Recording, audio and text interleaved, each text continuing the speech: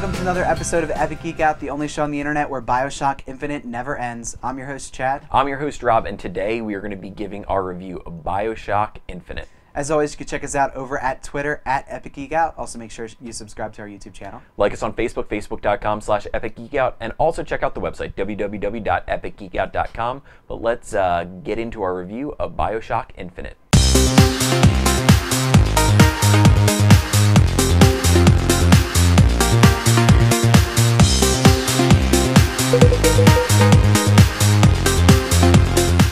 So today we're taking a look at Bioshock Infinite. It just came out for PC, Xbox, PS3, and it's the next game in the Bioshock franchise. This time, kind of deviating from the a long underwater time in the making to above the ground in the sky.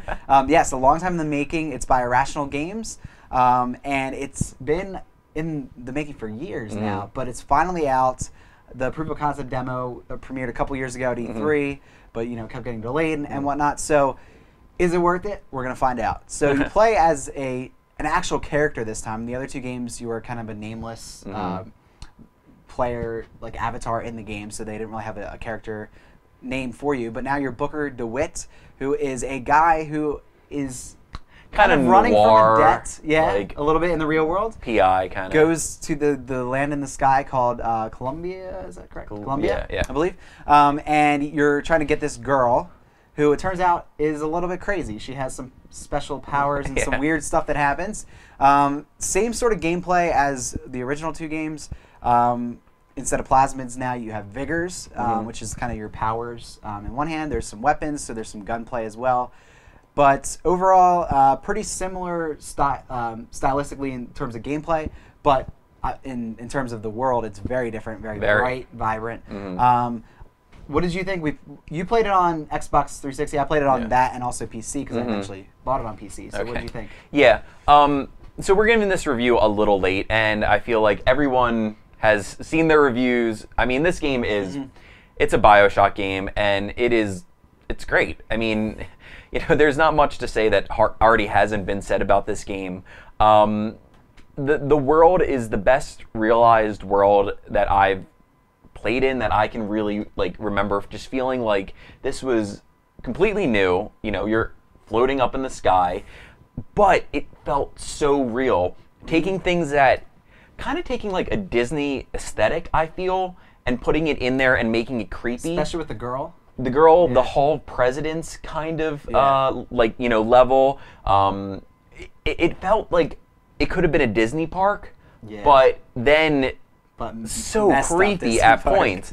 The only thing that I can say really negative is I didn't think the graphics were tremendous on the Xbox 360. I mean, they were fine and they fit what needed to be done, but I didn't think that they blew my mind. Like, there were a couple of times where I was taking cover behind some crates and it just didn't look as textured as I would have wanted it to.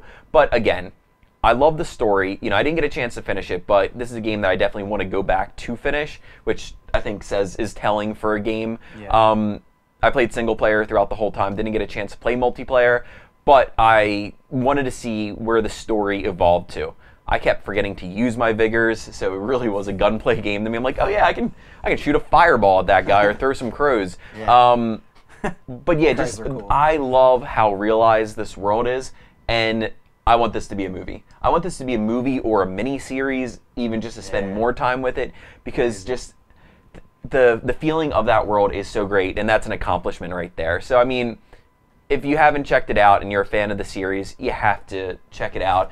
Definitely at least rent it just to play it and to see if you like it, because it deserves, attention from people. So I mean, it's a great game. Yeah, it's great. I mean, that's all we can really say about it. But what made it so great was everything. I mean, I loved it. I was playing it on Xbox 360 and stopped, and I was like, I'm gonna buy this, so I might as well just stop now, because I wanted to buy it on PC just because I heard the graphics were different. And I actually, I think it's like the second time I did this, but I I used the Xbox controller with the PC, and it was awesome because I had the graphics. Yeah, the only thing I didn't like is switching between the vigors was a little bit more difficult than it is on PC. Cause the other thing that I just want to say is I hated the controls in the beginning, but then I just found a scheme that worked perfectly for me. And after I changed it, I was in. Yeah. Like in the beginning, I was like, oh, I love this world, but I don't like the way the controller is laid out. And then I switched it, and I loved it. Loved it.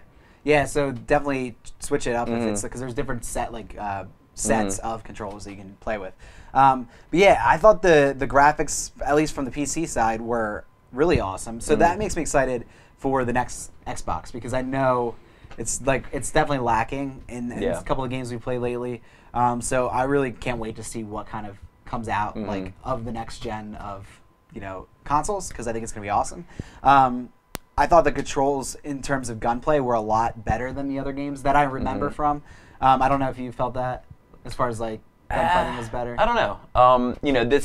It was hard for me. Like again, the gunplay. I'm remembering the beginning part. Once I synced in, I think it was fine. So it took a little tweaking again. Yeah, for me, it's not your traditional like Call of Duty game in terms of gunplay, but I thought it was pretty good. Yeah, the story is completely engrossing. I love that you could just go off into like a corner of this world and like something's happening. Like there's a guy talking and you can kind of gather that there's these. They had this in the first game, but like the vibraphones or whatever they call them. They're like basically like audio recorders you pick up, and they have a story in it. They have these little things you look into that have story. Again, and that reminds me of Disney back in the old day when Disney had the penny arcade. They used to have them where it just.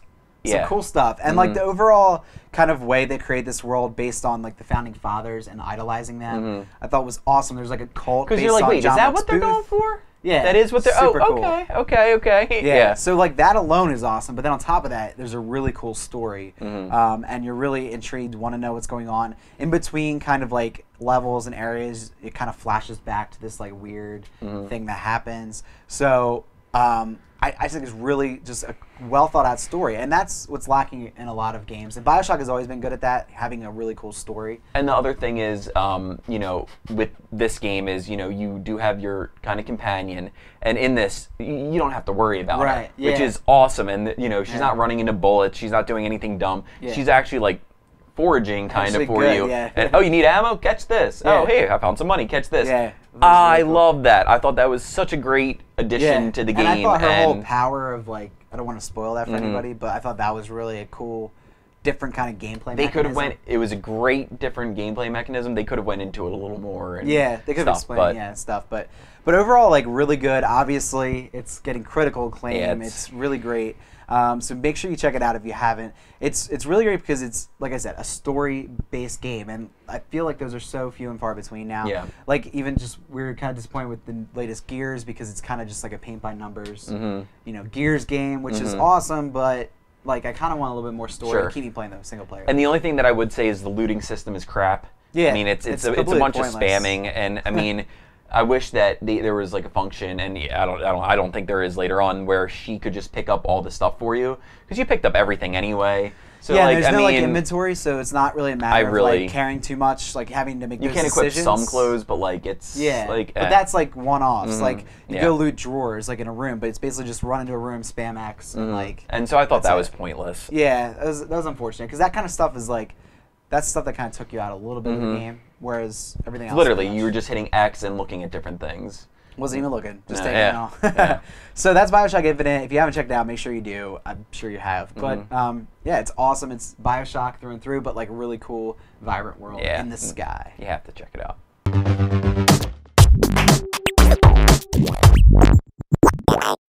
So that's it for another episode of Epic Geek Out, but before we let you go, we want to give some thanks for some awesome geek stuff. Rob, what's your thanks today? So for a lot of our video game reviews, we have used the service from Redbox of their video game renting system. And, we've mentioned Redbox before, and I think it's great for people to see and catch up on movies. And I mean, if you're responsible, it really, a bunch of people can watch a movie for $1, which I think is great. And I just don't think people had really used it for their video game service. A lot of people were, should I try this game, things like that, and it's like $2. Yeah. Go rent it from Redbox and check that out. So I think people should be more in tune to the video game rental service because it's great. It's just like the DVDs. You can go early, pick it up 9 a.m. on a Saturday, and you have over 24 hours, to play the game and really, kind of maybe even beat some games, you know, that you wouldn't then have to spend the money for. Or something. Yeah. Well, Saturdays, hopefully people do. So, you know, definitely check that out. And also, you know, a little pro tip. Redbox has codes all the time online for rentals, so you can, if you want to save that $2 even, just type in video game code Redbox, and it'll give you a code to, you know, get it for free too. So definitely check that out, and you know, rent some video games and play them. And if you have any suggestions, let us know of games we should check out. And pro tip number 2, they have an app and also their website where you can see where a game is available or a movie. And you can reserve it right there, so you know you're not driving to some place with not having the game. Agreed. You can check it, which is and then you don't have to be that awful person that's sitting there and looking through all the movies. Those people stink. So reserve it before you get there, and make sure you go to the right kiosk and get your game, so I'm not waiting in line behind you. Thank you. Awesome. So I'm going to thank a movie that I finally got around to seeing, which I wanted to see when it was out, but you know, it was out with like 5 other movies that week, and so we didn't get to see it. But it's now on Starz or I think HBO actually. Rock of Ages. Not a great movie by any means, so don't take this as a you know great recommendation for that. But as far as the music goes, I thought great music in this. It's all like kind of classic rock, like 80s era, 70s, Journey, Cheap Trick, all that kind of stuff. And the way they tied into the story, I thought was really clever and just a lot of fun. Acting bad, everything else bad, but overall fun. You know, fun to listen to the music throughout. And it's all really great music, so I thought it was worth the watch. You know, cool. It's free if you have HBO, so check it out. Free things are good. So that's it for this episode of Epic Geek Out. Make sure you come back next week. We got some more episodes for you. But thanks for watching, and we'll see you next time.